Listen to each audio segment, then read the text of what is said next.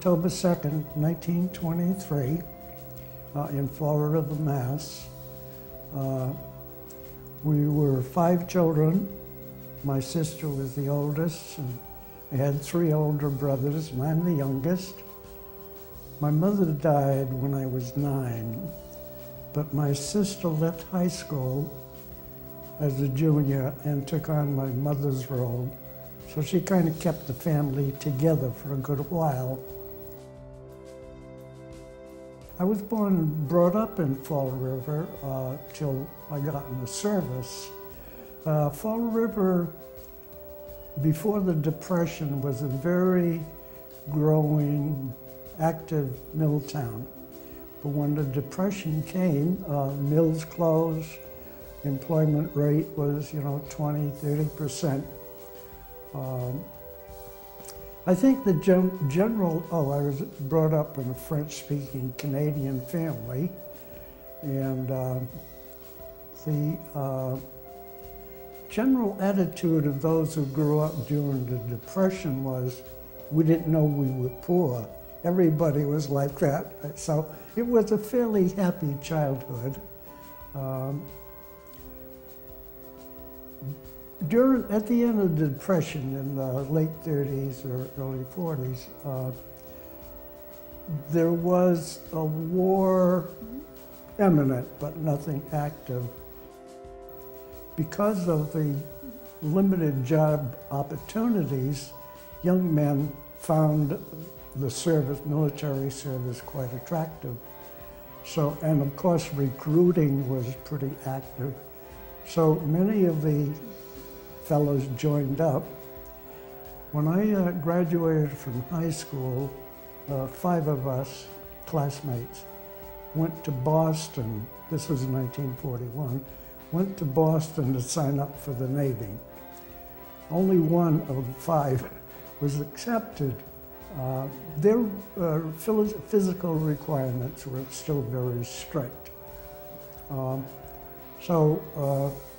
I had a brother who joined the Army Air Force in September 1940. In September, I got a job at the torpedo station in Newport as apprentice machinist, and it was a great course. We were 4 weeks in the classroom, 12 weeks in the shop, and this went on for 4 years, presumably. But they were already on a war schedule. Although the war hadn't started yet, they were on a war schedule. It was pretty rough. 24 hours a day, 7 days a week, no time off. The day was broken up into 3 8-hour shifts and rotated every couple of weeks.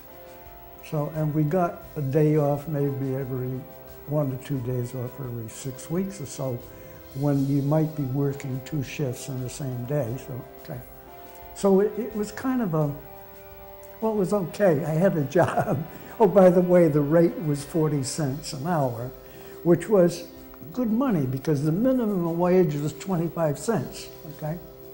So I was kind of, and I would get it. At this time, however, my father and I were the only ones left at home. My 2 other brothers had joined the Army. And even Mary's family, we'll mention Mary later, had 4 brothers, and they were all in the service, so it was the thing to do, even if you weren't drafted. So anyway, I was at the station and did very well. At this time now, the draft had gone into effect. And the draft was by classification, but it also considered the war effort. If you were in a job that was considered essential to the war effort, you were deferred. You had no choice. Once you were deferred, you were locked into your job, and no matter what it was like being drafted for the military. So I was deferred because I was at torpedo station. The classifications were like 1A, you were eligible, you were called by lottery. When your number came up, you said, dear John, let's go. But in May of '43,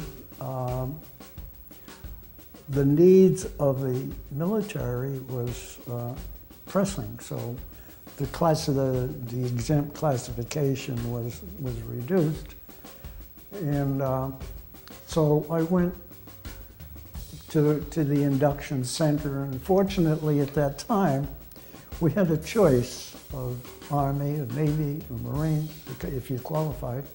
So I selected the Navy, of course.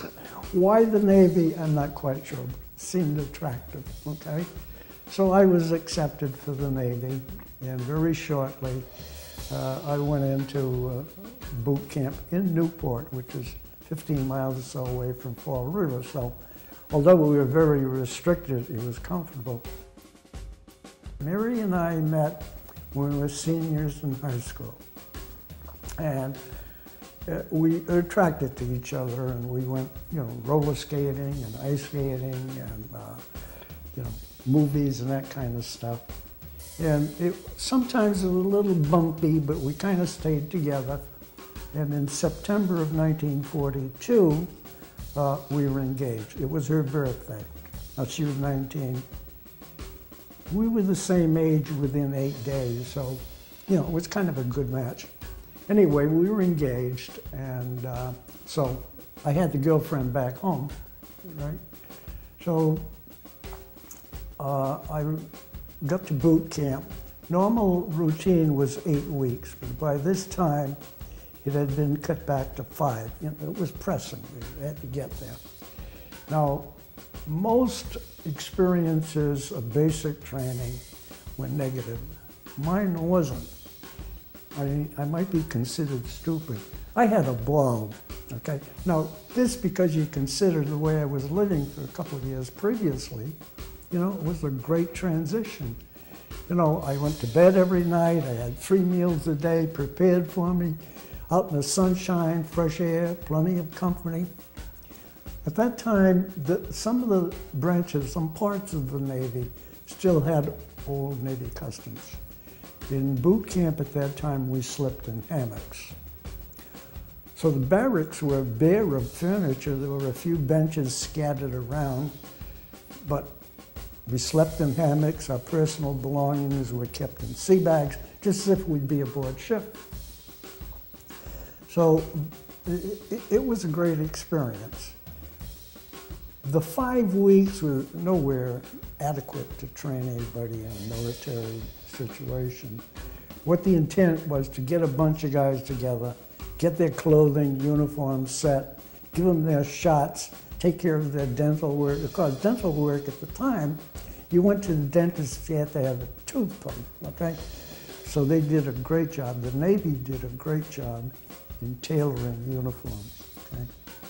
So after this three-week period or so, at the end of 3 weeks, we were allowed visitors for about 2 hours in a restricted area on base. So Mary came, we visited for a couple hours. At the end of the 4th week, we were allowed a 4-hour liberty in Newport. By this time, Mary was working at Torpedo Station.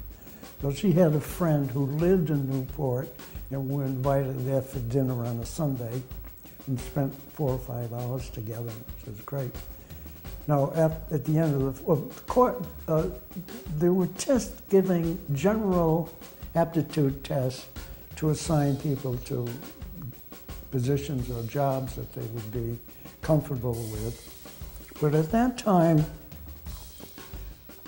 the Navy had developed an EDDI test, which was to train radio technicians.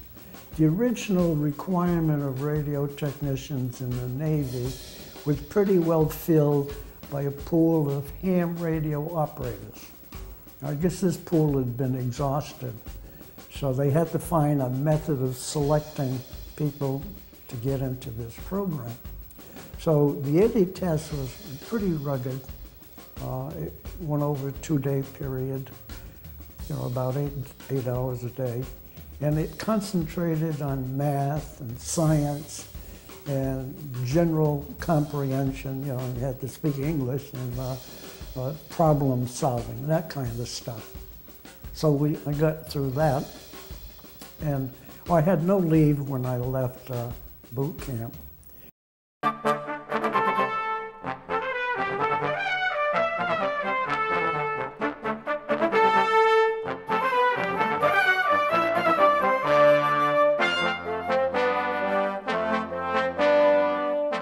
it was 4 weeks in Chicago at the time, no leave then. So we went from Chicago to Washington. There were several schools set up throughout the country, and the one I was sent to was Washington on the grounds of the Naval Research Lab, which was in Anacostia, really just outside the city. Right? So we went there. Now the program was designed, a very intensive book learning type sort of program, not physical, book learning. So that the attitude or the atmosphere at the school was more like being in college, a college campus rather than military. And the program was devised not necessarily to train us on a particular piece of equipment, but to be kind of a general service on all equipment. Now, at that time, electronics was not in our vocabulary, so there was radio, okay? Television was experimental.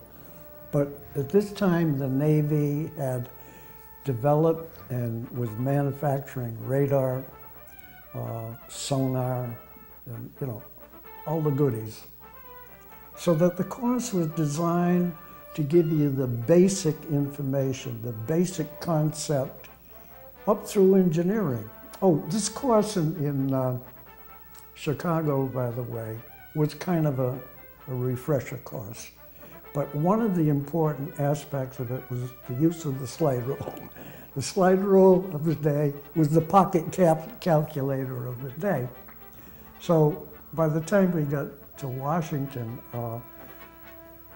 well, every piece of equipment, no matter what it was accompanied by an instruction book or a service manual, which not only took care of operation, but maintenance and repair. Now, if you're out in the middle of the ocean, you don't call a repairman. You're the repairman, right? So this was the idea of the course, and it was a very extensive course. It ran for 36 weeks. The first broken up into 12-week semesters. The first 12 weeks was this learning basic radio circuits, basic electrical theory, and, you know, we designed circuits to meet the design requirements. And the next 12 weeks was radio communication, receivers, transmitters. Now, the Navy was very strong right along in communications. They just needed it, ship to shore and ship to ship. And then the final 12 weeks was on radar, okay? Now the schedule, we had reveille at 5:30. Classes started at 8 and usually ran till 9:30 at night with a break for lunch and supper, okay? But this was on a 5-day week. The weekends from Saturday noon to Monday morning reveille, we were on Liberty, okay?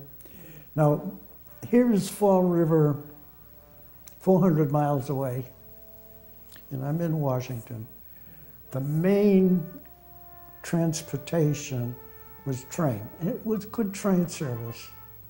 But of course, at this time now, I'm earning, I guess I'm a seaman second, and I'm earning $60 a month. And this sounds pretty great, except 6 or 8 of it was GI insurance.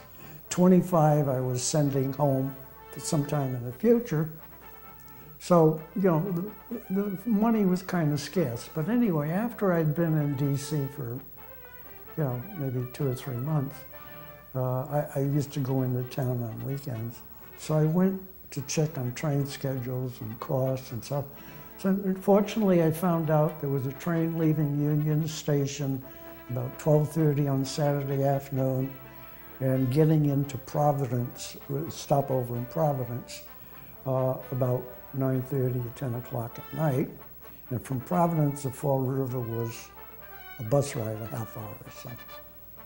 So I said, gee, this is great. Now what's it gonna cost me? Well, it was great because the train fare from Washington to Providence was $10 round trip for servicemen. It was discounted. I'm sure the civilian rate did no more than twice that, but that was the fare. And the fare on the bus from Providence to Fall River was $1 round trip.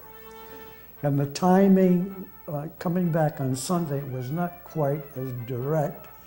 There was a train from Providence early noon, afternoon, 1:30, 2 o'clock. But when you got to New York, you had to transfer from Penn Station to Grand Central to get to D.C., and it would get to D.C. about midnight. So that was a little bit touch and go. But it was economical, convenient. So I got home to see Mary every 2 or 3 weeks or something like this, okay? Now, on one occasion, I guess this is an aside, the setup in Washington was that the instructors were in charge of the school, but we lived in a barracks, a couple hundred of us. And the barracks were very comfortable. They were set up in a room-type situation, no doors, but room-type situation, with 2 bunk beds, a conference table, 4 lockers, so that we were paired off, in groups of 4. So, in charge of the barracks was an old chief, an old salt. He had grizzly, gravelly voice and gray hair. Didn't have a beard because that was out of uniform. But he had hash marks from, to his elbows. He'd been in the Navy forever. Okay. Anyway, Chief Duffy was a good guy. Not that we had that much contact with him unless he got in trouble. Now, Reveille was at 5:30, and this one weekend, I got back, I must have got back to the barracks about 3:30 in the morning. So I went to try to get a nap, but I slept through Reveille, okay? Now, the next thing I know, somebody is shaking me, and Chief Duffy is there, and I make an effort to get up, and he said, "Don't bother, finish your sleep. You're already on report." So I went to captain's mass at noontime, and I got an hour's KP. I thought that was a pretty good deal, But that was Chief Duffy. So we got through these 36 weeks, and normally at that time you would be sent out to the fleet for assignment. But they started a project, a special project, okay? Required security clearance of secret, okay? And a half a dozen or so of us were selected. The project was right at the school, isolated but at the school. Oh, and it turned out that, quote, this project was electronics countermeasures, leading edge of technology, okay? But we had no equipment, no training program. We essentially wrote the book, okay? And so we spent 3 weeks classroom. Actually, they were kind of keeping us together, I guess. We're being introduced to, there were no tape recorders at the time, so the wire recorder and the plastic disc for the dictograph, this kind of stuff. So after 3 weeks, we were sent to Ocracoke for what they called beach jumper training. Okay, now beach jumper, touch and go. But anyway, we went, and we were there for 6 weeks. Now Ocracoke is in North Carolina, just an area of Cape Hatteras and across Pamlico Sound from Cherry Point, okay? But by this time now, we're an elite group, so we were flown from D.C. to Cherry Point. Now at Ocracoke, we were supposed to be getting beach jumper training. But, we were introduced to small arms, and we used, the Colt and the Thompson, and a lot of physical activity, not drilling or that kind of stuff, but softball, volleyball, swimming, running the beach. We were assigned a PT boat also. We went out into the ocean. Couple night operations, simulated operations, okay? So again, it was a picnic. Now, most of us had spent a sedentary life in school. And I think this was probably more physical conditioning than training. But it was a great place.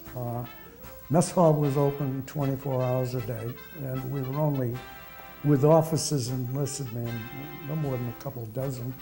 The staff maybe was a dozen people or so. So, you know, it was a good picnic. So after 6 weeks, time was up.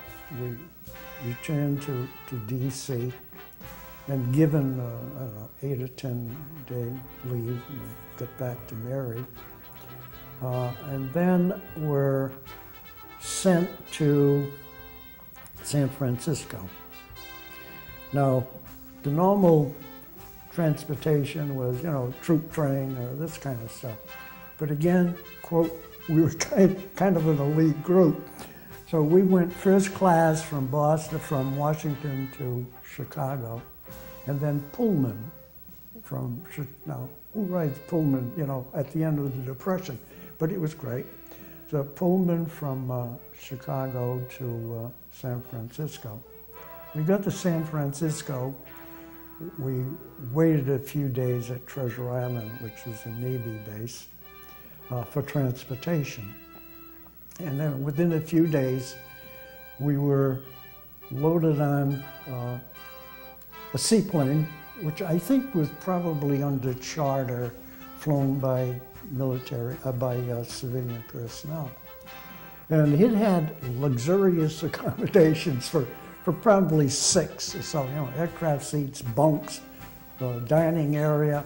And I guess at this time there were 10 of us. The composition of our group was that we essentially wound up as 5 teams, an officer and an enlisted man, okay? And so there were probably 8 or 10 of us. And the trip was great. We left early evening, had a steak dinner, you know, the steward got it ready for us. We did not know what our ultimate assignment was. The closest we got to it was that, quote, beach jumpers. Now, we were all gung-ho. None of us were qualified to do this, but we were gung-ho, you know. I guess the intent at the time, am I going to be a hero? But that we soon got over that. So that we didn't know where we were going, what we were going to do. We knew the mission statement that was to identify, locate, and if possible, neutralize enemy radar. Okay, that was the gist of the thing. I'm not sure how we were going to do it and that kind of stuff. But anyway, so that we really didn't know what our assignment was. Maybe, now along the way, now we had some senior officers with us, full lieutenants, who may have known somewhat, but yeah, it's not only secret to the public, I think it was secret to us. We didn't know what was going on. So then anyway, we went as a group from Alameda Air Base to Pearl Harbor aboard this flying boat, okay? Very comfortable, steak dinner, you know, full breakfast, ham and eggs in the morning and this kind of stuff. So when we got to Pearl Harbor, we were, Pearl was a whole Navy installation, so, but we were in an area where SINCPAC was now. Nimitz is SINCPAC, okay, Commander-in-Chief of Pacific. And so we were there in an open-sided hut for sleeping accommodations, isolated. We had access to PX and mess hall, okay? But other than that, we had little contact with any of the people there. So after another couple of days, we were called into Nimitz' office. Now, I never met Nimitz, but his staff were very good. So again, you know, treated like an elite group, okay? Now, we might have been sheep being led to slaughter, but we were elite, which is unusual for enlisted men in the service. So after these 3 or 4 days, a member of the Nimitz staff, you know, wished us well, bon voyage, you know, on your way. Again, we still don't know where we're headed. We know we're in the Pacific somewhere, but we don't know what we're going to do. So we got, again, first class travel, we got a plane, a military plane from Pearl Harbor, heading out into the Pacific somewhere. And there was a stopover around noontime at Johnston Island, it was 1,000 miles away. Yeah, and lunch and refueling. And eventually, and I'm not quite sure the last part of the trip, but we got to Kwajalein. Now Kwajalein at the time was an operating base for the Navy, okay? Operating base at that time meant, is there sufficient anchorage spaces, the harbor or the protected protection of the atoll, providing enough to accommodate 100 warships, okay? Because the fleet composition at that time was about 100 ships. So we got to Kwajalein, and I have the V-mail that I sent Mary from Kwajalein, first experience of sleeping in a tent. Now these islands were, other than the people there and a few facilities, were desolate. The palm trees were blasted, it was sand, no houses, or other than a few facilities the military was putting up. So we were there for a couple of days. And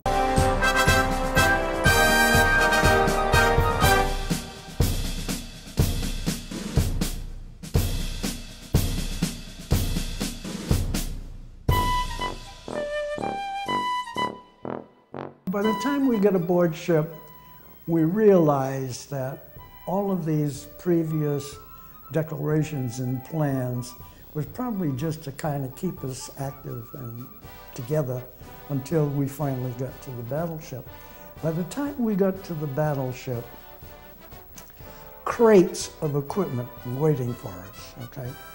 What the Navy labs and manufacturing facilities has done is to adapt existing equipment for the use, okay?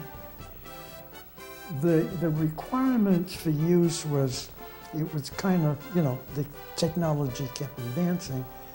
Our association with, quote, shipmates was not that close or lasting. Now, going to school was almost a private life, okay?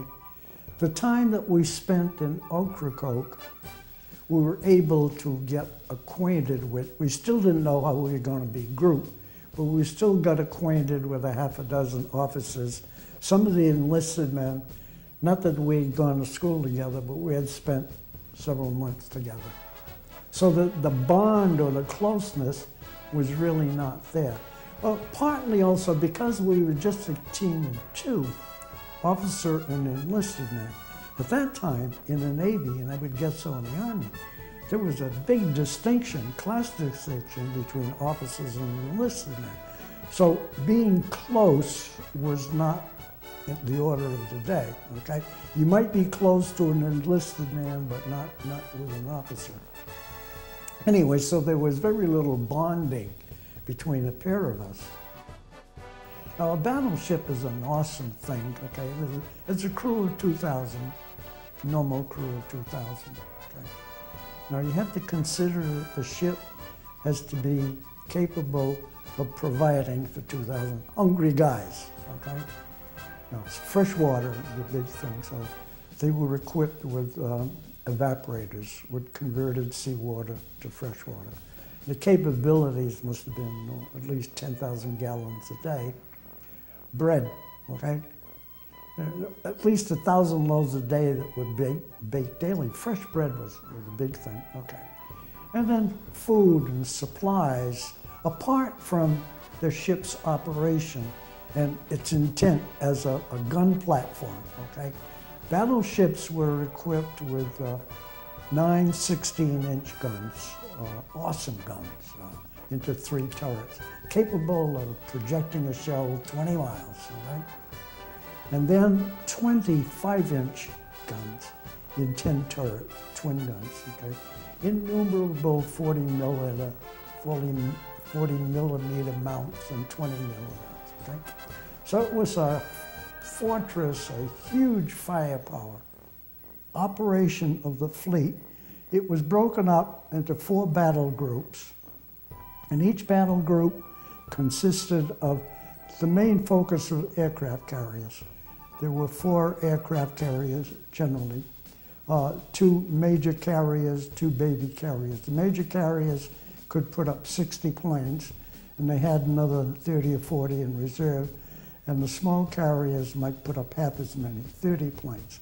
So the focus was to protect the aircraft carriers. There were 2 battleships in the center. The formation covered maybe 10 miles, a battle group, okay? There were 2 battleships and generally 2 heavy cruisers and 12 or 15 destroyers that did the outside perimeter. They were the forward early warning, not necessarily early warning, but anti-aircraft protection, okay? So that, and there were usually 4 battle groups in the fleet. Well, we got aboard in Kwajalein. From Kwajalein, the fleet now moved stepping stone type to Eniwetok, Ulithi, the closer we got to Japanese homeland. By the time I got to the ship, I was a second-class petty officer. This all immediately made me different. I might have felt special, but the crew kind of resented it, you know. But anyway, because of our location, we were set up. Our duty station was on the 6th level of the superstructure. Now you look at a battleship, and there's this big stack going up front. And that's about 80 feet above the water line, okay? The space up in that area was maybe about a 15-foot square area, and it was divided into 4 compartments. One of them was access from the lower levels and also access to the upper level, and one of them was a workshop. The other one was where our equipment was, and the 4th one had a radar transmitter that we had very little to do with, and a desk and a swivel chair, okay? So it was, and it was very isolated, okay, physically. Plus, in addition, there was a big sign on the hatch that came in, said restricted, okay? So I was pretty isolated from the rest of the ship's crew. And at that time, aboard ship at least, where we were, diaries were prohibited under pain of court-martial. Okay? So I have no record of day-to-day times, dates. Plus, being up in this enclosure, okay, and the ship moving, okay, I had no concept of moving. Felt like I was sitting still and the rest of the world was coming to me whenever I got to outside, okay? So I guess by using the present terminology, I was lost in space and in a time warp. Sometime in September, a few months after I'd gotten aboard ship, we went to Manus, which is in the Admiralties in the South Pacific, across the equator. And the reason we went there was that the ship needed major hull repairs. I don't know how extensive they were. Okay. Now, the distinctive thing about Manus is it had a dry dock. Not the usual Navy Yard dry dock. This was a floating dry dock. Sections of U-shaped tanks that are fastened together. Now imagine raising 45,000 tons with the battleship weight out of water. But they did it, and we were there for about a week and repaired. Another experience was a typhoon, okay? Now, a typhoon, say, oh, it's a battleship, 45,000 tons. What's going to happen to it? A lot can happen to it, right? I was never seasick, even then, okay? But many of the old salts were seasick. You know, the ship would roll from side to side. We were up about 80 feet out of the water, okay? And waves or sprays, but a sheet of water would reach that high. Now we had an outside vent bringing some fresh air, and he came in through the vent. And another, this was kind of funny, but not serious, but funny. During that period, of course, for a day or two, we're at general quarters, which means everybody's in a battle condition in sealed compartments. The fires are extinguished, so we lived on sandwiches and bug juice. Bug juice was a term for Kool-Aid or equivalent, okay? So all of our leisure time was spent in the general quarters station, okay? And the rating I had entitled me to the swivel chair, okay? Now, that normally was comfortable. When the ship was rolling from side to side, the swivel chair didn't have brakes, okay? So on one of the particular cycles of rolling, it went out, well, it's a steel deck, and generally he oiled them to keep the rust down. The chair went out from under me, okay? And this would be funny, except that my back was next to the bulkhead, or the wall, that has welded studs on it to mount equipment, okay? So in my back, and I got a big, it was a gash. I didn't know, I didn't see it. It was a gash. Shirt was torn and all this, you know. Now, to me, well, it was kind of serious. I was laying on the floor, didn't know what the hell happened. But the guys had a ball. They laughed. They say, "Hey, Norm, we can put you in for the Purple Heart. You fell off your swivel chair."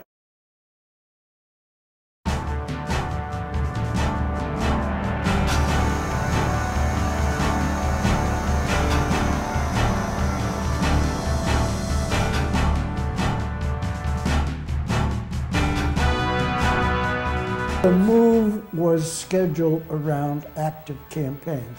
Now, when we joined the fleet in Kwajalein, the Marianas had been invaded. This is Yap, Palau, Peleliu.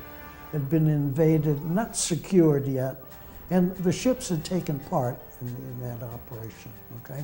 Now, between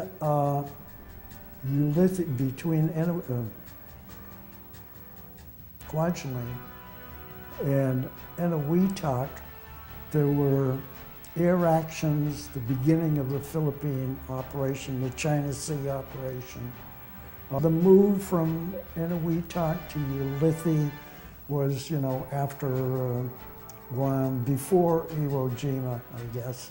So that, yeah, it was phased in after the island was secured and set up. Quite a few of the more forward islands also developed airstrips, and so that the Air Forces could go.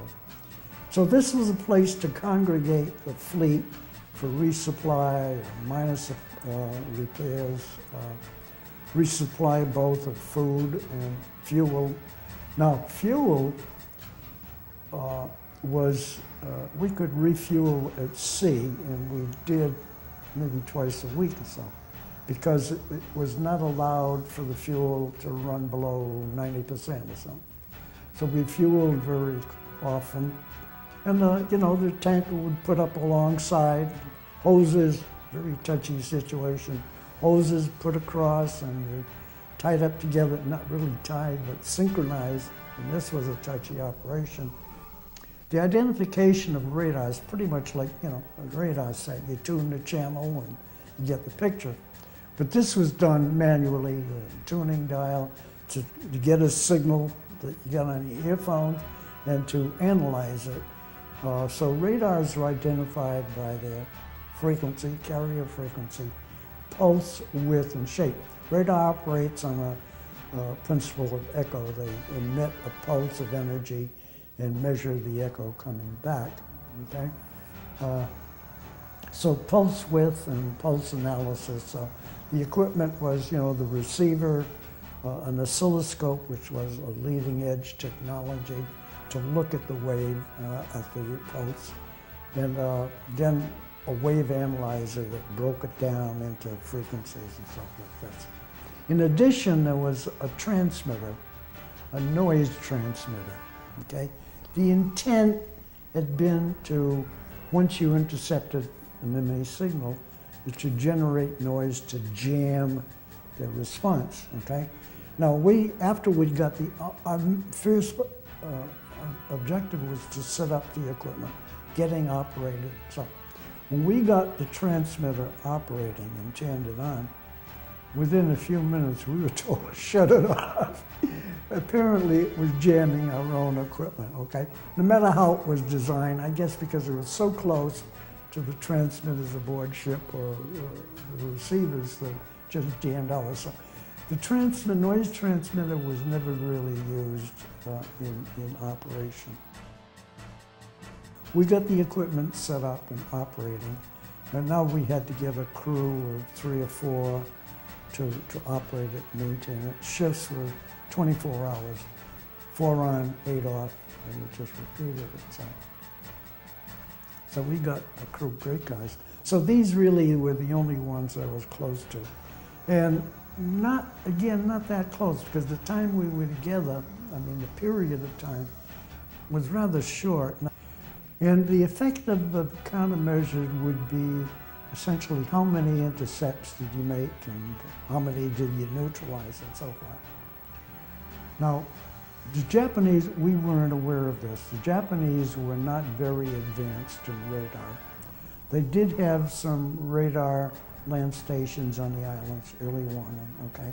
We never got close enough to the Japanese fleet to find out if they were equipped with radar. But one instance, and I guess it was, I'm not sure again the date, it was about the time of the Tokyo raid, okay? Now night operations, air operations were very restricted because of vision, light, okay? On a bright moonlit night. On the other hand, carrier operations, retrieving a plane on this, postage-sized stamp flight deck was a touchy, under best conditions, a touchy operation. So we seldom, as far as I know, had night flights, okay? But on this particular night, we got a couple, quote, enemy signals, okay? 2 different bearings. Oh, we had a directional antenna that we could get a bearing at. No way of measuring distance, but we could get a bearing. Now, we were very closely associated with CIC, aboard ship, which is the Combat Information Center. Communication, radar, all the good stuff. So we were, not that we were there or worked with them, but when necessary, we were in contact with them. So when we got these enemy contacts, we notified CIC, we have enemy contacts, and so I went down to CIC, and we used big lucite plotting boards for targets, okay? So I did, one of the operators was giving me bearings, and I was plotting it on the board. We were able to coordinate our signal with a bogey. Now, a bogey is an unidentified signal, okay? So they had a couple bogeys out there, and we were able to correlate our position or bearing with their bogeys. Now, and how do you measure what's happened? After a while, the signals went off the air, and the bogeys disappeared. We had sent up night fighters. Okay, now, I didn't know much about airplanes or anything like this, but I think they were called Black Widows, and these were P-80s, I think. And I guess they were equipped with some radar or detection device. So I guess we put up a couple of Black Widows, and it's been successful. The following night, same thing happened, okay? Same results. So, and now, at this time we're thinking, gee, we're doing a pretty good job. Our first experience, pretty good job. But I get called down to the Admiral's quarter the following day and got an attaboy, pat on the back and said, job well done, Berube.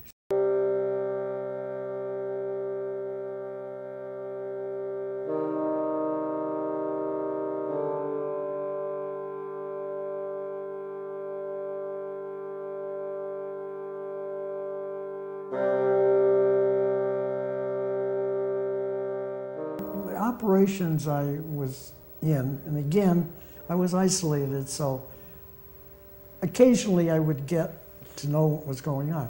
Now, my only visual contact with the outside world was a porthole in the back of the 6th level that faced the rear of the deck, so that I had, when I was off duty, had a clear vision of what was going on back there.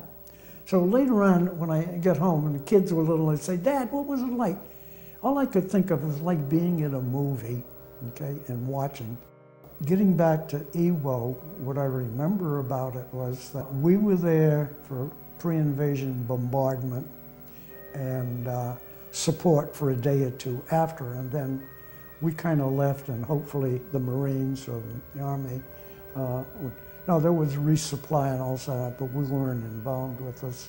When they talk about bombardment, it's awesome. These 16-inch guns, okay, 9 of them, broadside, lobbing these 16-inch shells 20 miles, okay? And the concussion is aboard, even aboard ship, yeah, like a gorilla grabs you, you know, squeeze you if you're exposed. And then in addition, the 5-inch guns, you know, were used for select targets and so forth. Now this went on, as I remember it, in diminishing firepower, like for 3 days, okay? And then after that, randomly, pretty much.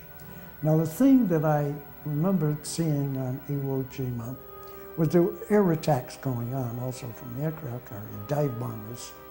I remember watching, by this time, I guess maybe it was, the most action was earlier in the morning and kind of lit up through the day. I think some of us were allowed topside. So I remember seeing this dive bomber go down the backside of, the name will come to me, the volcano at the end, Suribachi. Now we were, you know, the south side, patrolling the south side, and this dive bomber, Navy dive bomber, going down. Never saw it pull out of the dive. Okay.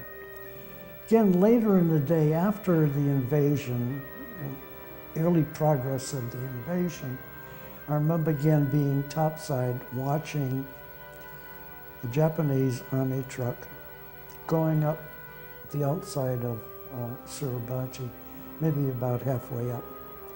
And at this time, in the time of the day, the 5-inch guns were allowed, with permission, to select random targets. So one of our 5-inch mounts, or maybe 2, I don't know, started concentrating on this truck, okay? And you could see the explosions, first following, then leading. Next thing I knew, the truck was gone. The thing that surprised me was, those of us who were watching cheered like somebody had hit a home run at the ballpark. Okay? And I, by this time, I said, you know, what's happening to us? You know, they're guys just like us. They're doing the same thing. But anyway, that was the situation now. Any feeling I had was the, and I'll call it propaganda before, you know, before we got into service.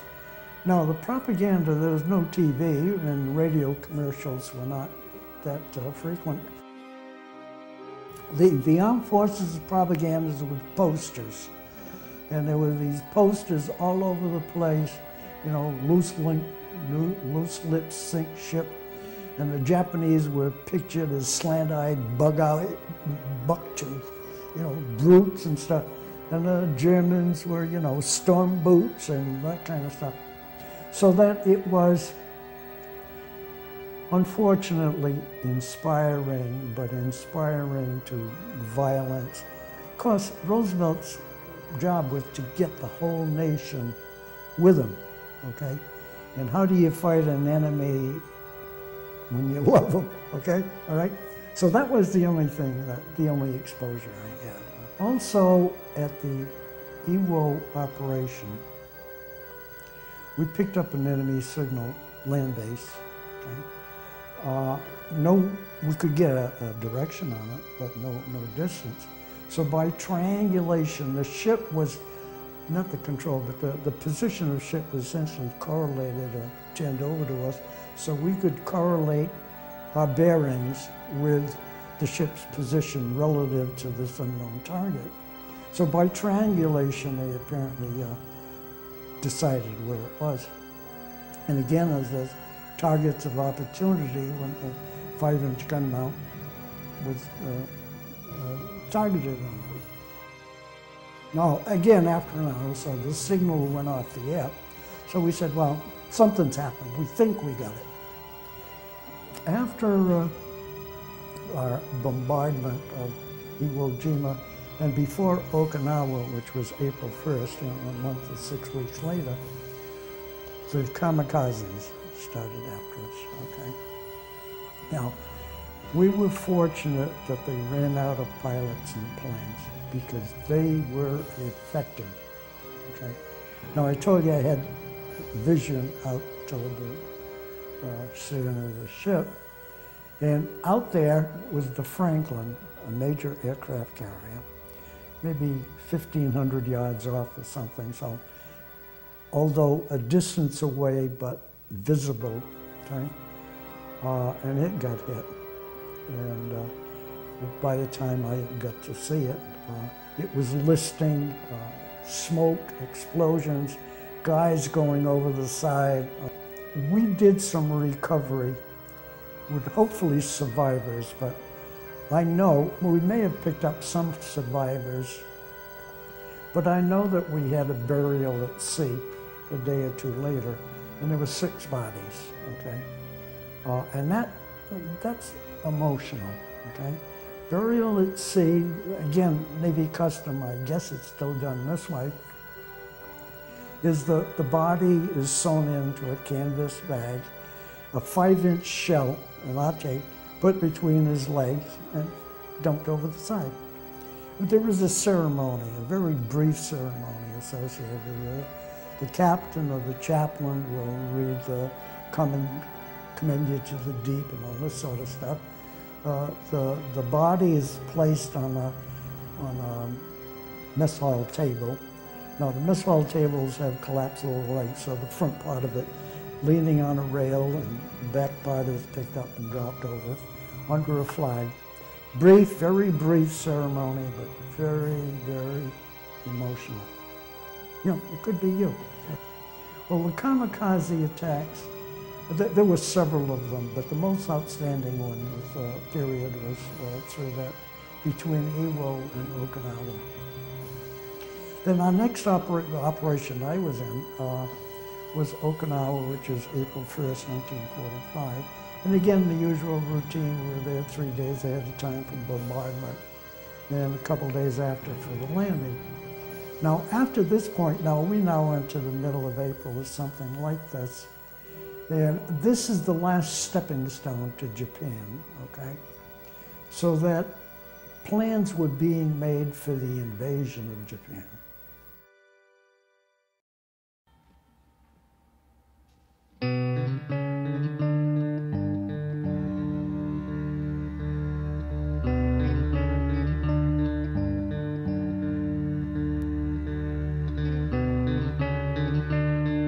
We got to Seattle, to Bremerton in, I guess, June, mid-June, 1945. The war's still on. And then we were going to be there for a couple of months. So we were granted leave in 2 sections of about 3-4 weeks or so. Now I selected the second section to give Mary time. Mary had waited a long time for a wedding, and she wanted, I guess, as much as we could do. So I figured taking the second group, which was, 3 weeks or a month later, would give her time to prepare for the wedding. So I sent her a telegram. Now, long-distance telephone communication was terrible. Well, lack of equipment, plus restrictions. Very often, if you made a long-distance call, you'd be questioned, was this call necessary for the war effort? So there were restrictions. So the best way of communication was telegrams, okay? Sent her a telegram from Seattle. and then wrote to her and told her what was going on, and then told her I would send another telegram when I was on my way from Chicago. And so I got home, I think it was July 23rd or 24th. Now, she had planned the wedding for the 30th, July 30th, at a church wedding. And I, being in the military and under restrictions, I thought I'd get married in a uniform. I said, no way, you're getting married in formal wear. So Mary was the boss, so we got married in formal wear. Had a big wedding breakfast, and for that time, of course, it was big. I don't know, it was 60 or 80 people. But remember that food was short and, you know, restaurants were crimped. And then we had a reception at their house. And again, I'm kind of in, lost in space in the time warp. Okay, now I come from the routine of ship, and I come home to all these happy people, friends, family, and things going on, Mary getting ready for the wedding and so forth, but it was a great wedding. And we went away on a honeymoon. We had a couple of weeks.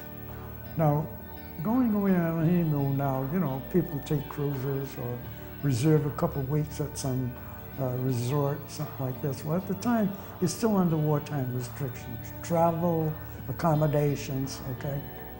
So now, but of course, my routine was that, you know, I'm planning the honeymoon. My last act of independence, okay? Maybe I should have consulted Mary, but we did pretty well. So we wound up, I decided to, I had a buddy, Rocky, who lived in Syracuse, and he always was talking about Saratoga Springs, and, you know, the racetrack, and Saratoga itself, and the quaint town. So I decided we'd go to Albany and investigate Saratoga Springs. So we did, went there for a couple of days, and then went down, I thought, you know, busman's holiday, Hudson River Day Line for a day trip down the Hudson. Mary didn't think it was good. I don't think she enjoyed it very much. But anyway, we got to New York City. Now, no reservations. We know what we want to do. We know where we want to go. But the traveler's aid for servicemen was fantastic, okay?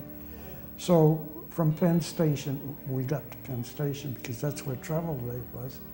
So we went to service to traveler's aid, and they set us up with rooms in the Pennsylvania. Now, the hook was that they could only get you for 2 nights, okay?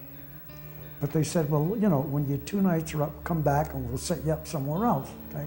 So we had 2 nights at the Pennsylvania, and I think this was the time of the first bomb, Hiroshima. Then we spent 2 nights at the Commodore. Now, these are first-class hotels, right? You know, and I've got the bills that show, you know, $6 a night. Now, these are probably discounted servicemen's rate, but they're probably no more than twice that. So then, from there, she wanted to see Washington. I had spent some time there. So we went to Washington for 4 or 5 days, stayed at the Dodge, which is just off the mall, first-class hotel, $6 a night.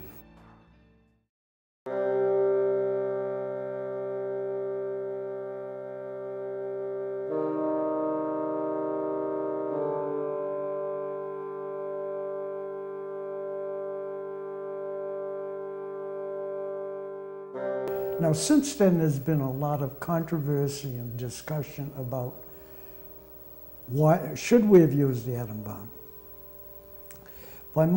You have to judge that by the time, the events leading to it, the general attitude of people, okay? And from our experience, and I guess it was the military's conclusion, that the Japanese resistance, determined resistance in fighting, you know, it's more honorable to die than to surrender, okay? And from the personal experience, written accounts, of Iwo Jima and Okinawa, okay, they weren't giving up. My feeling was that from those projections, I think the use of the atom bomb was justified. My personal feeling at the time, boy, was I glad the war would be over And they were tenacious people. I mean, it took 2 bombs to convince them to surrender. We get back home. I was due back to the ship, I think it was August 17th.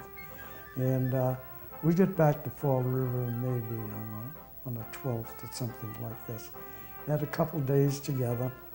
Now at this point, with people, papers and people are talking peace. Okay, Japanese are going to surrender, okay? So we kind of kept hanging on to see what was going to happen. But then we got to the point where we had to leave, and what was set up was she was going to come with me to Boston. She had an aunt and uncle who lived in Boston. She was going to stay with them. So she was coming to me to Boston. I was going to leave from Boston and meet Rocky in Chicago by train, and then fly back to the ship. So yeah, we waited and waited, and finally we took the bus to Boston. And when we were about 10 miles out of Fall River, all hell broke loose. Bells ringing, sirens going, people yelling and screaming, cars pulling alongside of the bus, passing bottles, you know, this kind of stuff. So it was a big time, okay? When we got to Boston, we spent 3 or 4 hours on Boston Common with 100,000 other people. Fire engines out, you know, people hanging on fire engines. It was a big blast. But then the next morning it was time to go back to the ship. Now the war was over, so, you know, we didn't have to worry about that. We were married, okay, a couple of weeks. And so I was on the way back to the ship. So it was kind of a tearful parting, but we didn't know when I'd come back or what was going to happen, okay? When I get back to the ship, the repairs had pretty much been finished, so we were preparing to head down the coast. Now, we were scheduled to be in Philadelphia for October, Navy Day, October 27th, okay? So we went down the California coast through the Panama Canal. We stayed a couple of days there and then headed up and then into Philadelphia, okay? Now, Panama Canal, a great trip. It was fine, you know, going through the locks. And we kind of related to it because the canals, the battleship's width of beam was determined by the width of the Panama Canal, so like 106 feet or something like this. And it's the only time that the ship gets washed down in fresh water. So Gatun Lake, fresh water. And there was civilians coming aboard and a big party and all this kind of stuff. But then when we got to Philadelphia, Leroy and I were recently married, so he made arrangements with his wife to come to Philadelphia. I made arrangements with Mary. And we rented rooms. Homes were open to us. Yeah. You rented rooms, you know, a couple of bucks a week, and was there. So Mary came to Philadelphia, and I think we spent about a month there together. Leroy and his wife were just neighbors to us. So during the daytime when Leroy and I were aboard ship, the girls could be out together. So we're company from each other. I must admit that nighttime, we didn't spend too much time together. Anyway, so that was the story of Philadelphia. But the ship was open to the public, so, and Mary had never been aboard, so she was interested in seeing what the ship was like. So now we go aboard ship, and it's a happy time. We're greeted, meet people, and all, big time. So then she wanted to know where my station was. And this is up in the, you know, in the superstructure. So we saw on the access is ladders, and when they say ladders, they don't mean stairways. They mean ladders. There might be rails on them, but they're ladders. So we're going up the ladders, and she's saying to me, "No, I'm standing at the bottom." I said, "Man, you'll be all right. Just hang on and get up there." She said, "I know I'll be all right. I don't want some other sailor looking up my stair." That was Mary.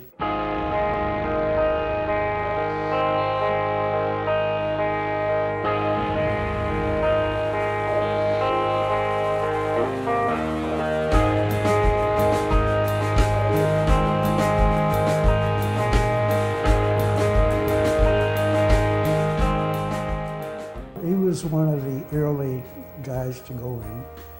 He went for training in Chicago. I believe it was the University of Chicago who was putting on a training program. So he trained for aircraft mechanic, radio.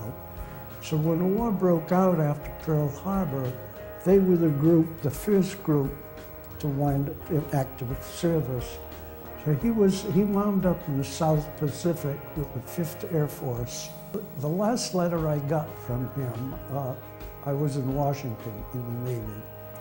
And Freddie, who was not a complainer, he was a pretty active, joyful, happy guy. But this letter sounded kind of down, you know. And the thing I remember was that he said the thing he missed most was cigars. So I was in the Navy in Washington, D.C. at the time. So I bought him a box of cigars and sent it to him. Well, a few weeks or a month later, I got a letter from my sister telling me that Freddie had been killed in action. So, and the body hadn't been recovered. The action was over Rabaul, which is in New Britain, and the Japanese had established a very strong air base at that point. So his plane was shot down somewhere in that area. Now at that time, you know, the military came to the house and presented my father with Freddie's medals, Distinguished Flying Cross that he had earned a few months previously, his Purple Heart. So that seemed to be about the end of Freddie's story. But in November of 2001, I was a sole family survivor.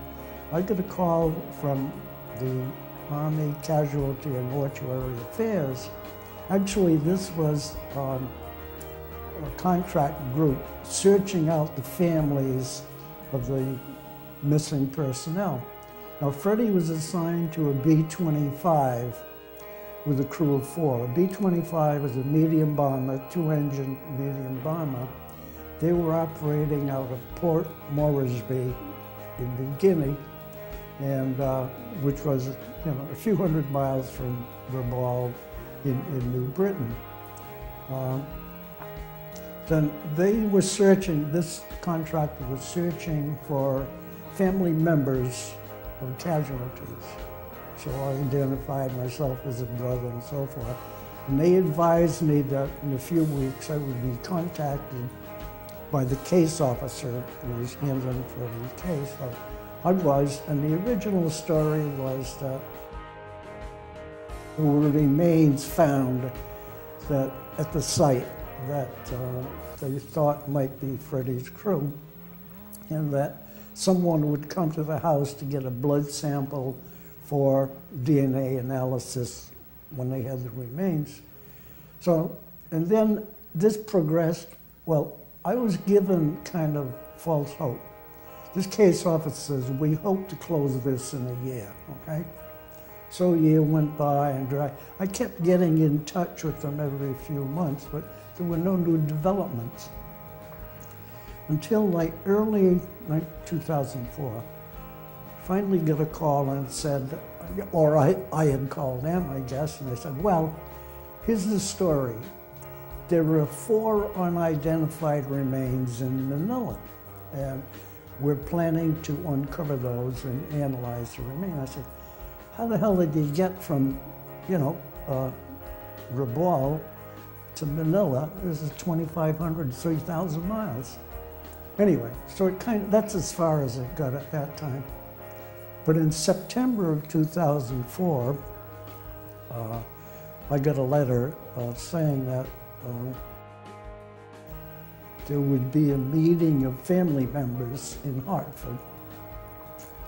And I was reluctant whether I should go or not, but Maureen, my daughter Maureen, said, Dad, you gotta go. So we went anyway. It was great. There were over 200 family members that assembled for this meeting. The first part of the meeting, they introduced us to what was going on, who the people were, and this kind of stuff. And I was brought up to date. There was a group formed in '93 to coordinate this effort of recovering remains and identifications. Previous to that, each service conducted their own search. And finally in 1996, this group was given the authority and the responsibility of getting the thing going. So this was a general meeting, but after the general meeting, we had the occasion to meet with the case officers that had been in touch with and the specialists that handled that area, okay? So the story at this time was more complete, and we were provided with Freddie's death record. The story was that back in 1946, either an Australian or an American grave registration team had been to the area. Now the area was very precisely located from after action reports that the guys turned in, okay? And there were 3 witnesses of accompanying planes that pinpointed the area. So they searched the area, and it's kind of vague at this point because they were searching the whole area of the South Pacific. Now, these are islands hundreds of miles apart.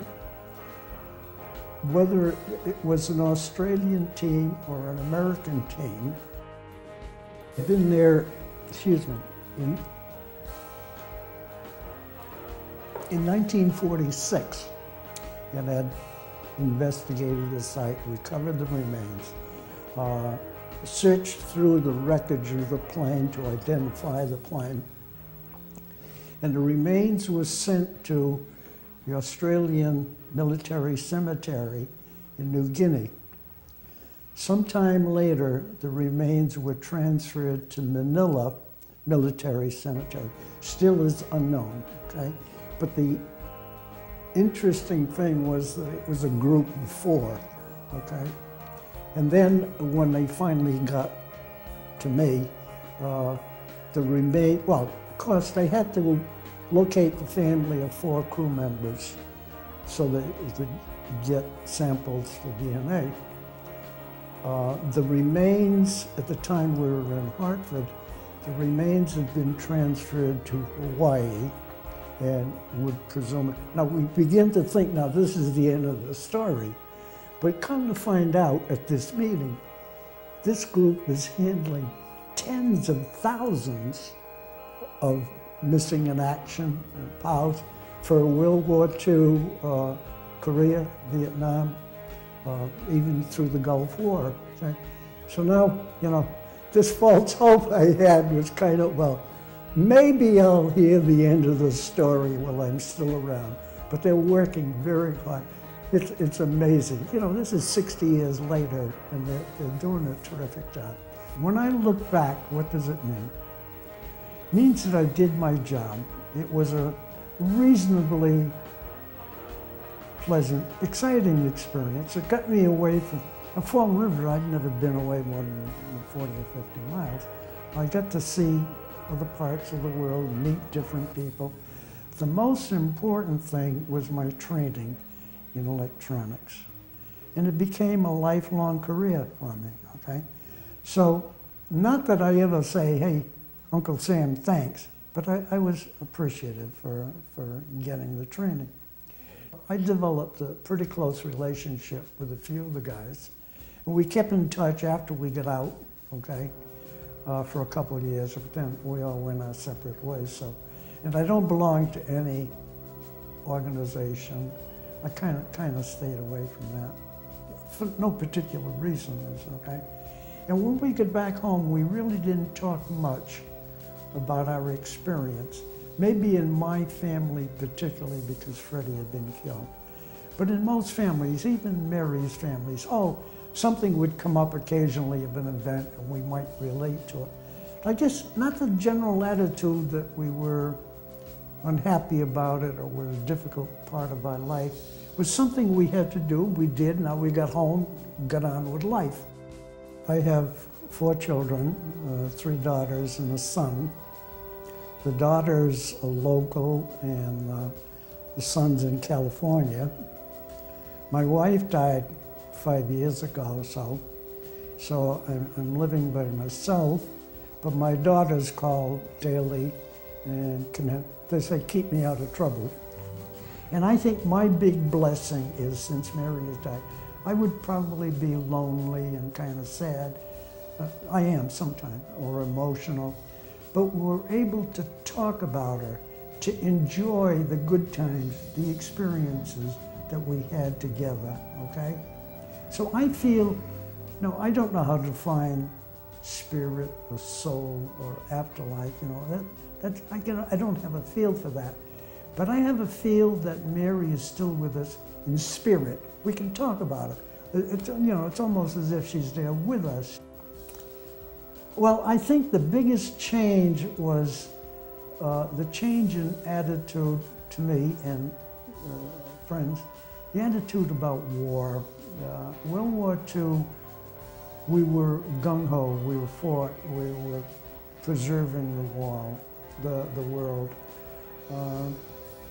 Now, I can't agree with the wars going on. It can't be justified, really. I guess some of them, you know, you've got to do something, but it seems not enough effort is being made for peaceful solutions. I think the war and all experiences in my early life has kind of formed my character, kind of formed my outlook on life, okay? And I guess I was fortunate that I never visioned things in a negative light, okay? Boot camp was a party. Most people didn't think so.